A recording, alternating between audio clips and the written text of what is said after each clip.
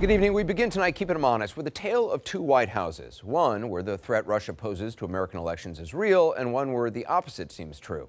The question is, and given all we've seen and heard over the last year and a half, it's a valid one to ask, which White House does President Trump inhabit? Today's press briefing was a show of force by top members of the president's own counterintelligence and national security team, and they did not mince words. The intelligence community continues to be concerned about the threats of upcoming U.S. elections, both the midterms and the presidential elections of 2020. In regards to Russian involvement in the midterm elections, we continue to see a pervasive messaging campaign by Russia to try to weaken and divide the United States.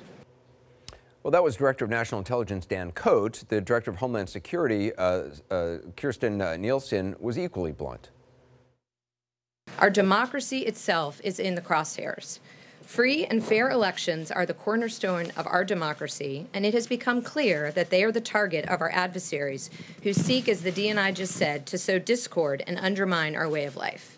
I fully share the intelligence community and the ODNI's assessments, past efforts, and those today to interfere with our election and of the current threat.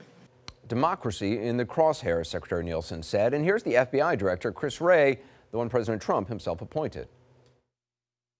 This is a threat we need to take extremely seriously and to tackle and respond to with fierce determination and focus.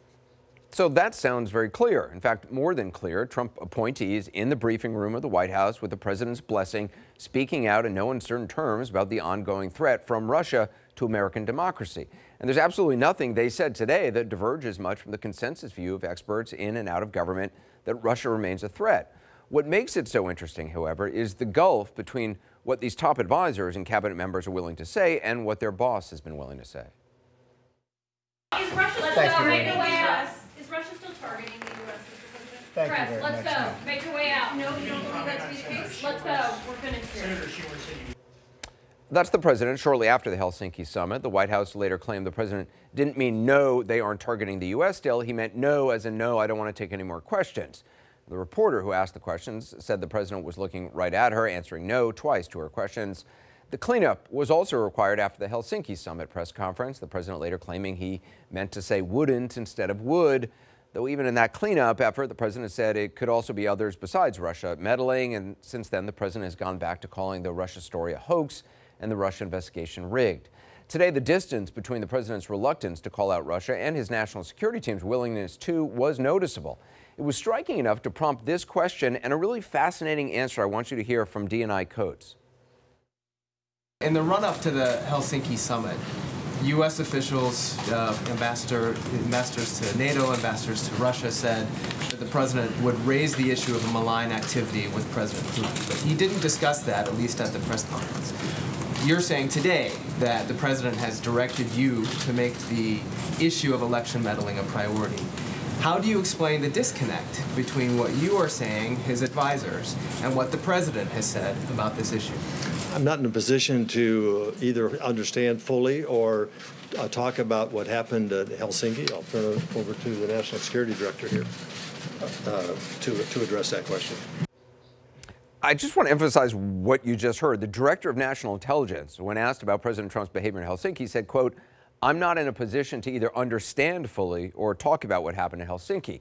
It's a pretty stunning statement. Either Dan Coats cannot talk about what he knows, or he truly does not have the full picture about what was discussed behind closed doors, which echoes something that he said publicly days ago.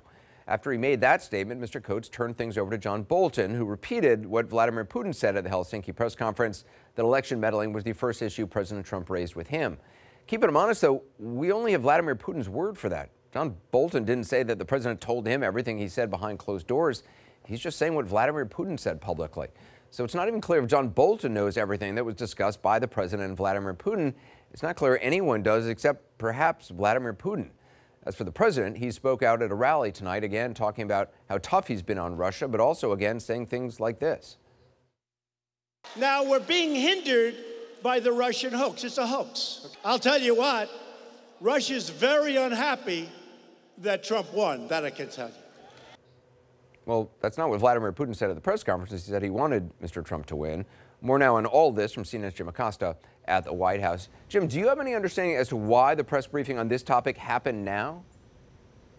Well, Anderson, we were told earlier in the day that the president directed those officials to come out into the briefing room and say all of those things, how they're on the case when it comes to Russian meddling, interference in U.S. elections. But Anderson, as you noted there a few moments ago, the president had a golden opportunity to drive that point home at this rally in Pennsylvania earlier this evening, and he just didn't do it. As you said, he defended his summit with Vladimir Putin in Helsinki and said that Vladimir Putin and the Russians are unhappy that he's the president of the United States, when Vladimir Putin admitted to reporters there at the summit that he wanted Donald Trump to win. And so there's this huge disconnect. We all could feel it in the briefing room earlier today, and that is why you saw so many reporters asking that question. Yes, it was, I'm sure, very assuring to a lot of Americans out there to hear the Director of National Intelligence, the FBI Director, the Homeland Security Secretary to say they're on the case.